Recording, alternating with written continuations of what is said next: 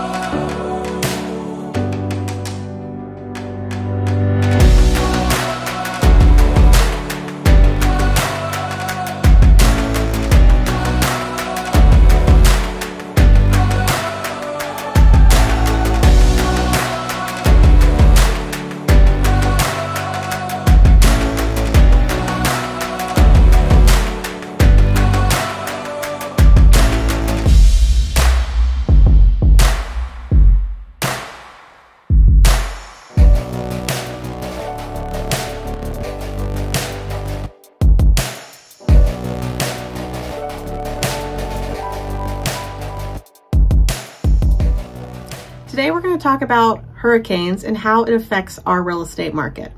My name is Michelle Tanner, and for more videos like this, please like and subscribe to our channel and stay tuned for more exciting videos. So this hurricane was meant to make landfall in Tampa Bay, and it ended up about 2 hours south of Tampa Bay in Southwest Florida, making landfall around Sanibel, Fort Myers, and all those areas in Lee County.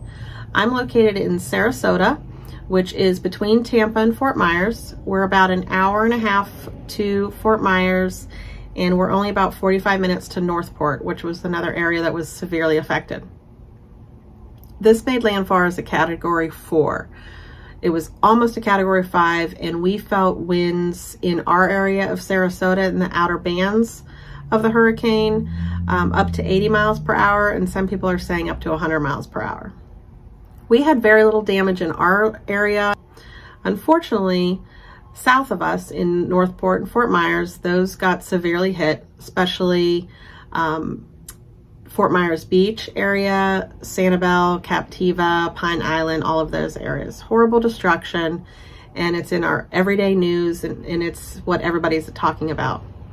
So not only is this affecting everybody's spirit throughout the country, but also especially in Florida, because everybody knows somebody that lives down there.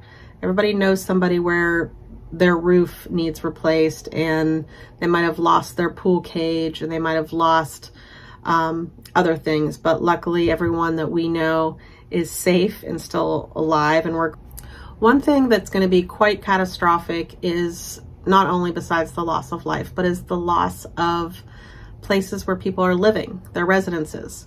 Whether they're renting or they're owning, there's going to be thousands and thousands of people without a place to live. And because I am in real estate, that is weighing on my heart and my mind heavily. So where do these people go? What are they going to do after the hurricane? So I think, some people will be with family and friends, and also some of them are in hotels, but that can only last for a while. People have to rebuild, but that's going to take a long time to happen because there's so much damage, and there's still water surrounding some people's properties, and there's also places where people cannot access because bridges were destroyed. So that is something to consider. So to think about the destruction of property and all the destruction of real estate is the main effect of what happened. People have flooding in their houses. People are going to have to do the water extraction and the mold mitigation as quickly as possible, because if the water does not get removed quickly and dried out, we know that mold will set in. Also, if these properties have the water extraction, but they don't have power and their air conditioning isn't fully running, it might not be fully dry, and again, mold can set in, and we know how horrible mold can be. That affects the respiratory system, it affects all sorts of things, and it's a huge concern. So there's going to be thousands of people without a place to live. What do I think that will do for our real estate market? Well, usually we do see a surge after a hurricane in a real estate market. And not in the direct area where it's affected. So I do believe that Fort Myers and maybe Northport, that those places will take a dip in their real estate market, and there'll be a holding pattern where people really are not selling and not buying in those areas just because they can't get to the properties, they can't do those transactions. But in the surrounding areas, I think we'll have a surge. So again, we're about an hour and a half north of Fort Myers and about 45 minutes north of Northport. And I do think, you know, that we will have a surge in our real estate market. There's going to be investors that buy more properties because they're going to have rentals in the area for people that need a place to live. And there's going to be people that are down there that decide to move up a little bit north. It might start as early as, you know, Punta Gorda, Venice, and then up to Sarasota. It might even go all the way up to Tampa and St. Pete and Clearwater, because those people, there's so many people that they'll have to go elsewhere. And the other option is they could go to East Florida, they could even move out of state, but they're going to have to find affordable housing, and they're going to have to find it pretty quickly. A couple days after, there was a lot of people at the gas stations closer to I-75, but again, our area was not nearly as affected as it was down south. What we did have in Sarasota was a lot of tree limbs down, a lot of trees down. Driving around the day after the hurricane, I really was so surprised at how many trees were actually falling in the street and not on people's houses. A lot of large branches down, some pool cage screens damaged. I did have one friend where a tree fell on her house, so she'll have to get a new roof, but nobody had their roofs blow off that I know of, or shingles off. And downtown Sarasota seems pretty much unscathed. But you know, a week after, there's still people without power, and that is a concern. People will have a quicker recovery here where we weren't as damaged, but you know, the thousands of people that are without power and without a home, that's going to be a challenge. We had one of our great friends come into our office on Monday following the hurricane because she lives down in Fort Myers and she had no power and therefore no internet. And she came up to use our internet and to help all of her clients make claims on their property. And we did hear some crazy stories about what's going on down there. So this is as close as me and my family have ever come to a hurricane. Our last hurricane experience was with Hurricane Irma, and we drove up to North Carolina to be with our cousins, and we were out of harm's way, and we decided to stay put for this hurricane. But why it does take so much time for power to get up and running is, for example, we had a huge tree fall on a power line on our street. So it's not like the power people can just come in and put a new line up. They actually have to get a tree removal service. First, somebody comes out and surveys the area. Then they get a tree removal service who is under their employment to come out and remove that tree. They actually had to get a crane down our street yesterday to remove this huge tree that was on a power line and then clear all the debris, and then they're able to work on the line. So it's not a quick process, but with thousands and thousands, and actually we had 3 million people without power, it takes some time to get all of that up and running. What is interesting is the small city that is over by Robarts Arena off of Fruitville. This is the place that is the holding place or the base for all the linemen in our area, especially in Sarasota County, but also further south. There is about 1,500 people there. They're being fed 3 meals a day. They also have these pods that are on wheels that are bunk beds for about 16 people. And porta potties are their only restroom facilities. They do have other pods that serve as showers for them. A huge catering company that's a disaster relief specific company comes in and they set up, there's a mobile kitchen out back. We've been delivering donuts to them for 3 days so far. They were donated by a donut shop and we're just being the transport for those donuts. So we've been behind the scenes and we're able to see how they have their outdoor grills set up. There's an outdoor air conditioned area. They have such massive pots that they make things in that they are cleaning those pots with the pressure washer. But they do have a kitchen on wheels. That's a mobile kitchen where they're doing all the dishes. but they're grilling out massive amounts of food. They have the steamers, the outdoor steamers, and smokers and all of that set up in the back. There's also about 8 buses that are made to transport all the linemen. And why, I asked, why are these buses out here? They're the nice, you know, coaches that travel around. Is that's to transport the workers back to another area for sleeping quarters at night, because the spot at Robarts only houses about 1,000 and they have at least 1,500 linemen there.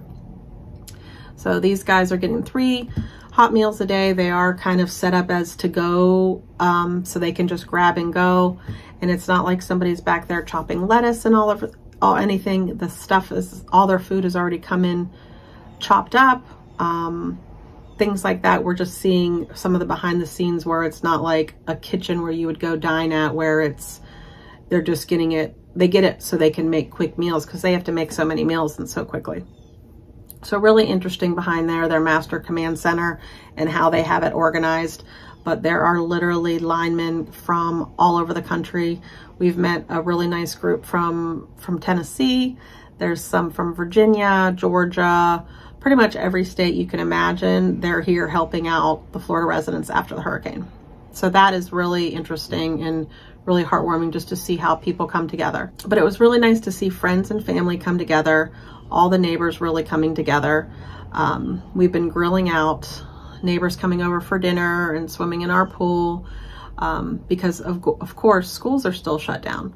So in Sarasota County, we heard that they were going to be shut down for 2 weeks, but it's 2 weeks in total, because we had Monday of last week before the hurricane hit. The hurricane hit on a Wednesday and we had school on Monday. And then they were having the schools serve as shelters. Often public schools serve as shelters in any community because they're a large building and they are concrete block and they have the facilities to do so.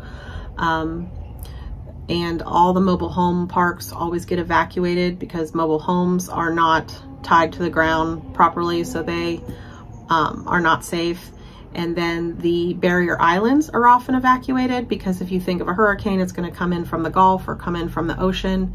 And the barrier islands are never the safest place to be because they're all waterfront property.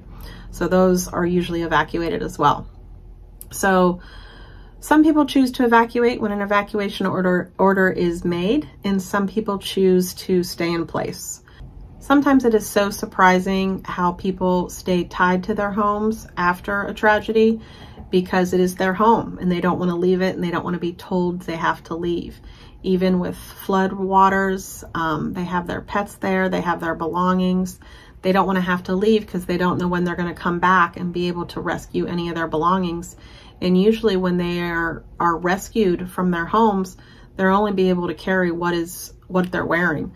It's not like they're grabbing suitcases and able to take their personal belongings. So for some people, evacuating even after a hurricane or any type of natural disaster is challenging for many people.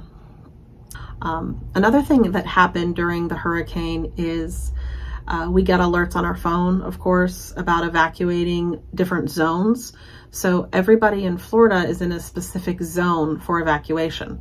Of course, the properties closest to the water are in zone A, and those people are ordered to evacuate sooner than the next zone. And to think about, you know, as you're buying a house, if you want to make sure you're not too close to the water, not only to say, okay, I'm not in a flood zone.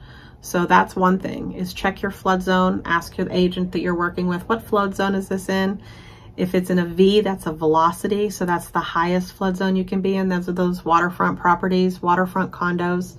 But an X is actually still a flood zone, but it's not required that you carry flood insurance if you have a loan on your property, if that makes sense.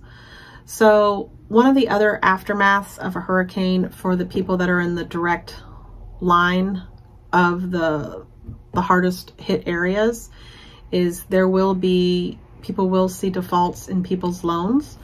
They'll miss payments, of course, and hopefully the people that are in those areas are canceling their utilities. So there's nothing on their credit that shows they didn't pay their utilities. They can actually call and say, I need to turn off my utilities, especially if they know they're not going back to their house anytime soon. but people will default on their mortgage payments if their house is in complete ruin and they're gone. They will not be communicating usually with the bank and be able to make those mortgage payments. One thing surrounding a hurricane as far as jobs go is there will be a huge surge and a huge need for anybody in the construction type industry. So people that are even in the affected area or surrounding, or people that are out of state that want to go where these disasters are, there's always plenty of construction jobs, rebuilding infrastructure.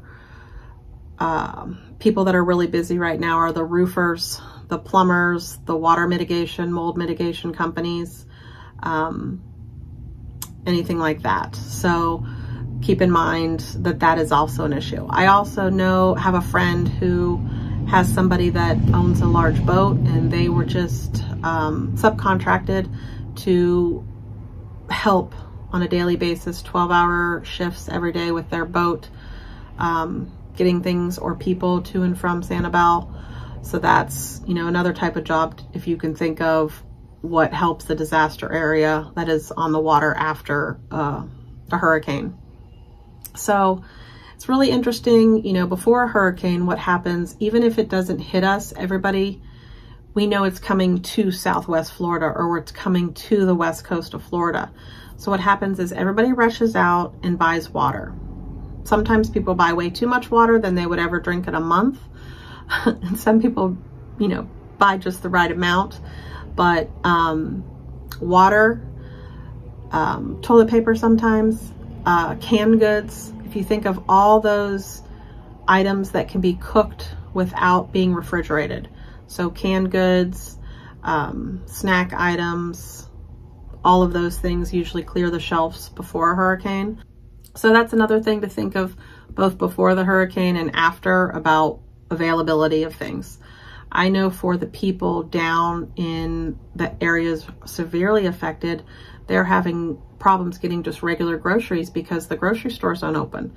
The grocery stores don't have power, so they can't open. They can't serve the public. People can't get the items they need.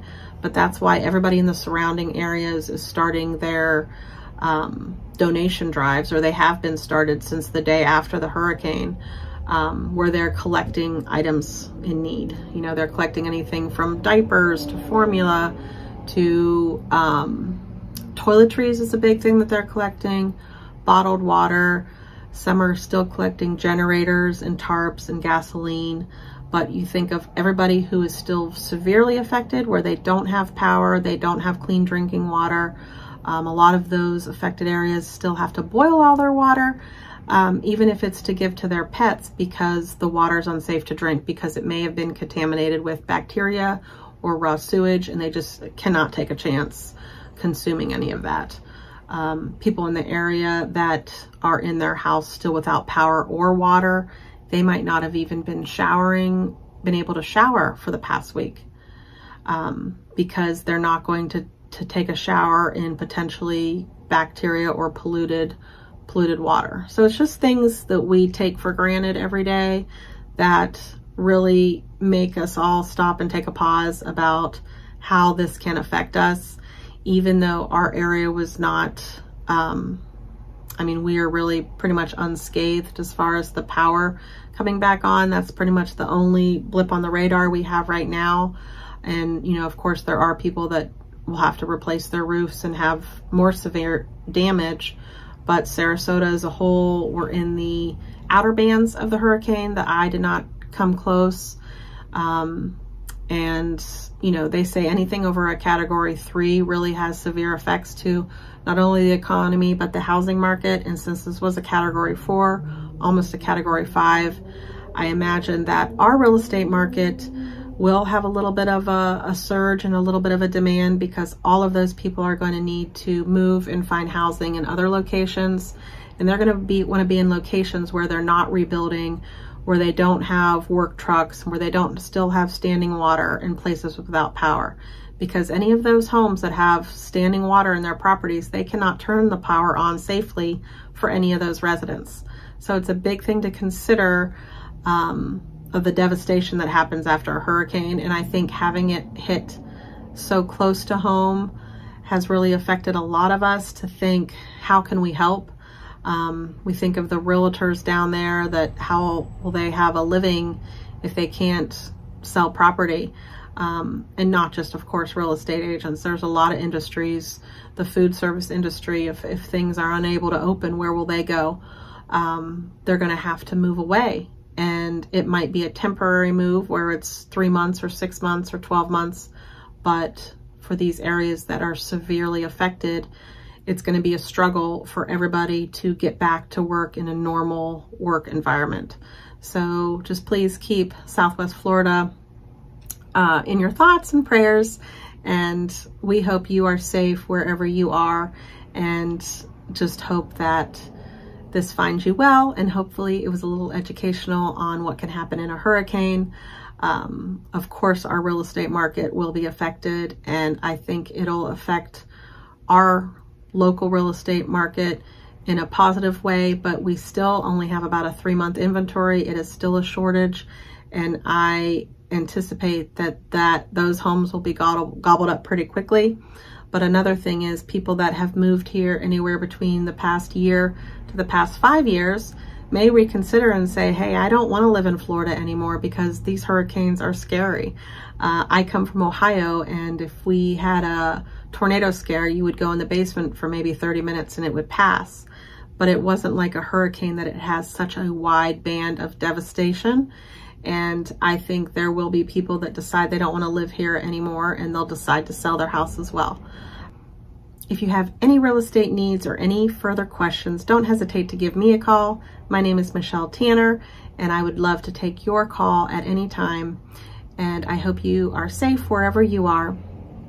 And just know that hurricanes can have devastating effects to not just the local area that it hits, but the surrounding areas as well. This has been really educational for me, but I just hope that the areas can recover quicker than anticipated, and hope that everybody stays positive and neighbors can continue helping neighbors. The community continues to pour in. They will rebuild in all of those areas and come back stronger. But old Florida of Fort Myers Beach and all of that, you know, we keep you in our thoughts. We hope you all are well. And if you need anything, don't hesitate to give us a call. We can find resources to help you, and we will continue to help our neighbors here in Sarasota and in further areas around us. For more videos like this, please like and subscribe to my channel.